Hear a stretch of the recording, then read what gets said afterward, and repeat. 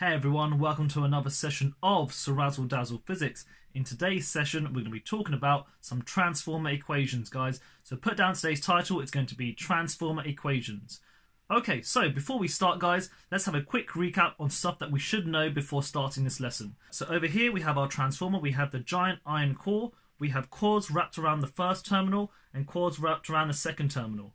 The first side is going to be called the primary coil, the second side is going to be called the secondary coil. Make sure you've watched my other video about transformers before watching this one, because that one, I explain how it works. In today's lesson, I'm going to talk about the formulas we can use when discussing them. Right, so there are two types of transformers, guys. We have a step-up transformer and a step-down transformer. A step-up transformer increases the voltage, so it steps up the voltage. A step-down transformer reduces the voltage. And look, I have a step-up and step-down transformer here.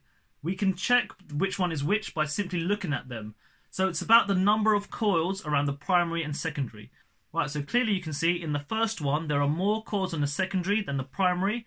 Therefore, it's a step-up transformer. So this one is a step-up transformer. So this one is a step-up transformer. Why? There are more coils on the secondary than the primary. And the other one, it will be a step-down transformer because there are less coils on the secondary compared to the primary. So this one will be a step-down transformer. Happy with this? So we've got a step-up transformer and a step-down transformer. You can check which one is which simply by looking at the number of coils upon each one. Alright, so what about an equation? Before we start, let's define a couple of things here. Let's say the voltage into the primary will be denoted by Vp. The number of turns in the primary, we can call that Np. So the number of turns will be called Np. The voltage in the secondary, let's call that Vs for voltage in secondary. The number of turns on the secondary will be Ns. Okay?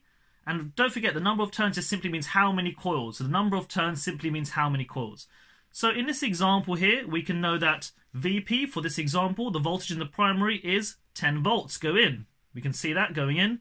The voltage in the secondary will be 100 volts. The number of turns in the primary, in the first one, I'm just counting there. How many of them do I have? I've got 3, so it'll be 3 over here.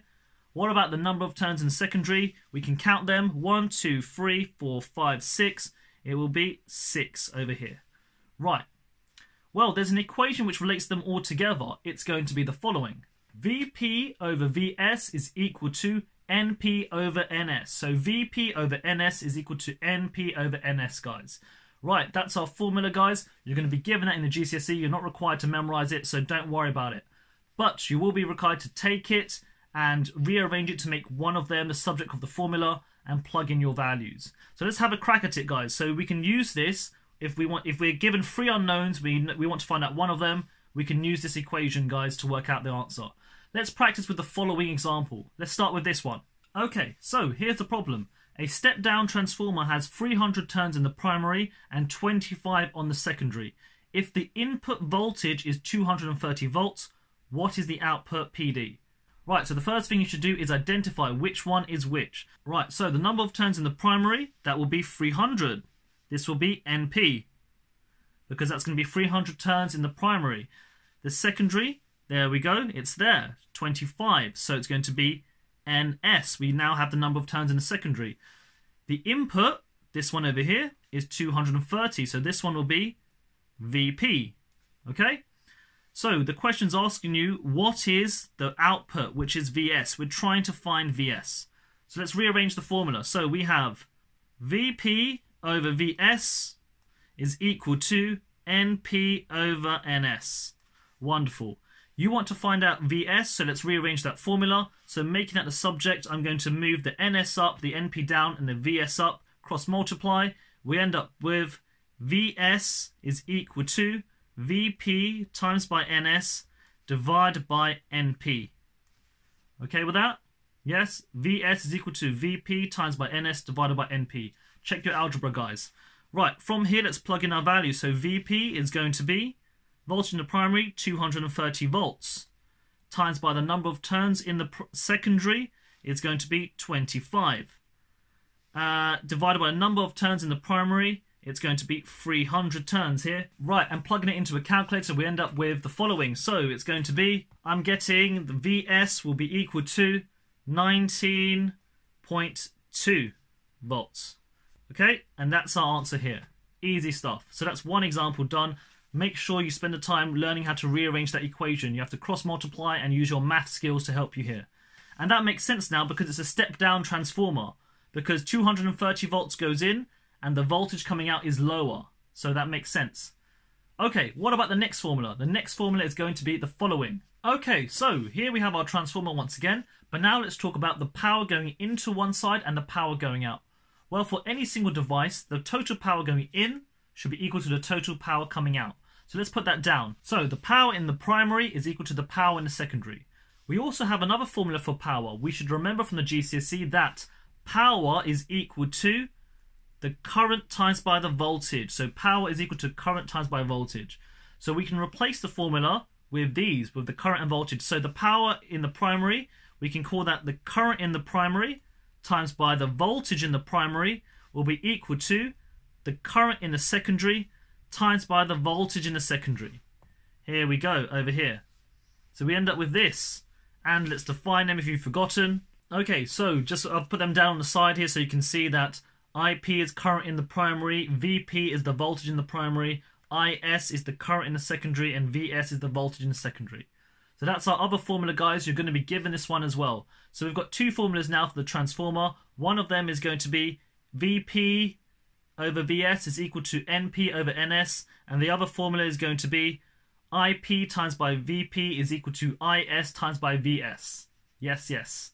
Okay, right. From here, guys, let's do one example to test our understanding using this power formula. Let's go. All right, so what about this? A transformer has 1000 volts in the primary coil and a current of 0.5 amps flowing through it. The secondary coil has 0.01 amps. What is the voltage in the secondary coil?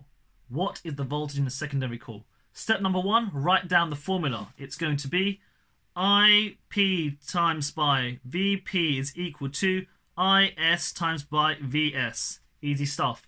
Okay, so first of all, identify what you've been given. 1000 volts, that corresponds to VP.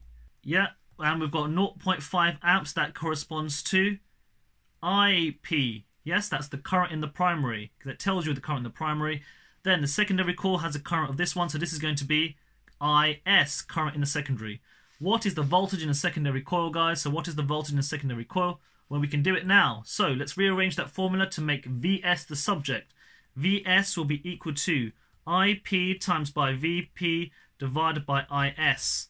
There we go. So IP, current in the primary, we said that was going to be 0.5 amps times by the voltage in the primary, 1000 volts, divided by the current in the secondary, 0.01 amps over here.